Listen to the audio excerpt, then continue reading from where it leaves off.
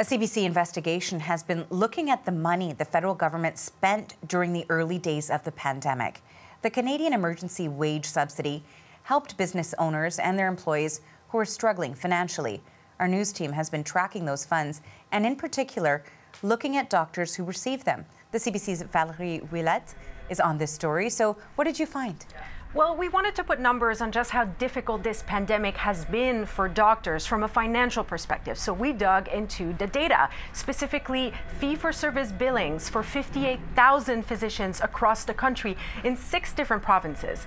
And what we did is we compared fiscal years retroactively from 2016 all the way to March 2021. And here's what we found.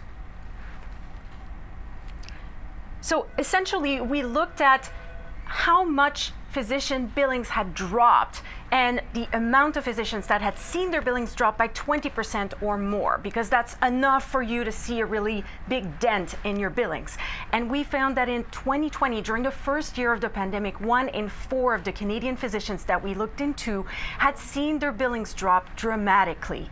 And so that is definitely a trend. From 7 the previous year to 25, we then turned to experts to see what they had to say about it. Here's one of them.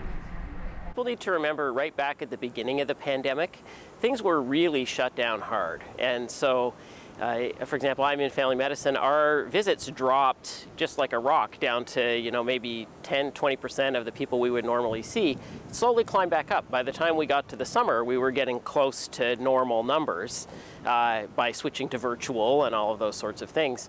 But that wasn't easy to do. There was no PPE.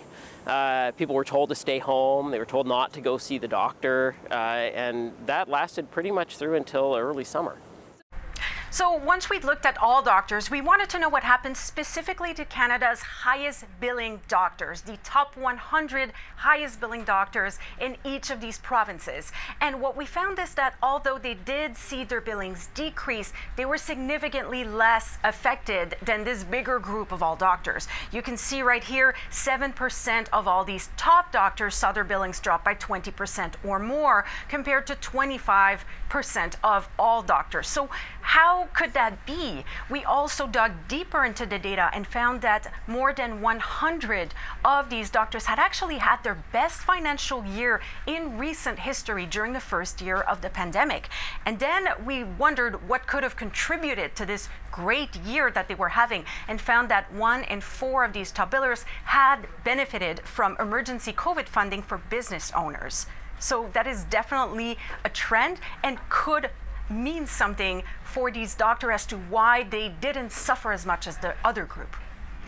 Now, Valerie, you reached out to some of those top doctors. What did they say? We reached out to about a dozen doctors who both had received government emergency funding and had a really good financial year. 2 of them got back to us. One is a Manitoba ophthalmologist, and he provided us with a little bit more context. He explained that in the first few months of the pandemic, everything was locked down, and he used the funding to help and support his 10 employees. He runs a big clinic in Winnipeg, and he told us that, after the first initial months, once the province reopened, well, then they were swamped by patients and had to work overtime to catch up with the backlog. He also told us that after he realized he was going to have one of his best ever financial year, he billed $3 million in 2020. He decided to fully refund his government funding. And another doctor we spoke with said he did the same. So now the question becomes, are other doctors reimbursing? Are they considering it? And should they?